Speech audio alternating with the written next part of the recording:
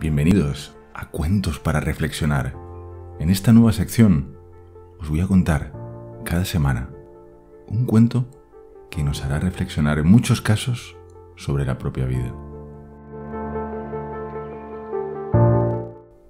El cuento que hoy os traigo, La mariposa blanca, dice así.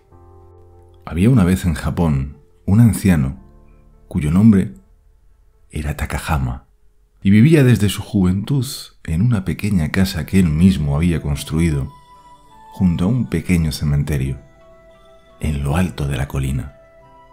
Era un hombre amado y respetado por su amabilidad, su generosidad. Sin embargo, los lugareños a menudo le preguntaban por qué vivía en soledad al lado de ese cementerio del que nunca marchaba y por el que nunca se había casado. Un día, el anciano enfermó de gravedad. Estando ya cercana a su muerte, su cuñada y su sobrino fueron a cuidarle en esos últimos instantes y le aseguraron que estarían junto a él todo lo que necesitara. Especialmente su sobrino, quien no se separaba del pobre anciano. Un día, en la ventana de la habitación, con una pequeña rendija entreabierta, se coló una pequeña mariposa blanca en el interior. El joven intentó espantarla en varias ocasiones, pero la mariposa siempre volvía al interior y finalmente, cansado, la dejó revolotear al lado del anciano. Tras largo rato, la mariposa abandonó la habitación y el joven, curioso por su comportamiento y maravillado por su belleza, sintió la obligación de seguirla. El pequeño ser voló hasta el cementerio que existía al lado de la casa y se dirigió a una tumba en concreto, alrededor de la cual revolotearía hasta desaparecer. Aunque la tumba era ya muy antigua, estaba limpia y cuidada, rodeada de flores blancas frescas. Tras la desaparición de la mariposa, el joven sobrino volvió a la casa con su tío para descubrir que justo en esos instantes había fallecido.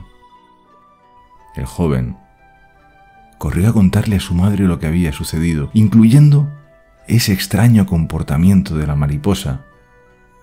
Su madre, sonriendo, con cariño, le contó al joven el motivo por el que el anciano Takahama jamás se había separado de ese pequeño lugar.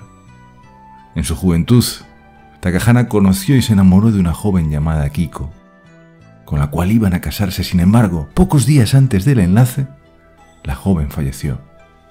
Esto le sumió en una profunda tristeza de la que sí conseguiría recuperarse. Sin embargo, decidió que nunca se casaría. Y fue entonces cuando construyó la casa al lado de ese cementerio, con el fin de poder visitar y cuidar todos los días la tumba de su amada. El joven, reflexionando, entendió quién era esa mariposa y que ahora su tío, por fin, se había reunido con su amada Kiko. En esta historia, quizá en tiempos convulsos, quizá en tiempos de prisa, de caos, es bueno que a veces paremos y reflexionemos sobre lo verdaderamente importante, lo que nos hace especiales. Una palabra, una sola palabra: el amor, que es capaz de trascender al tiempo e incluso a la muerte.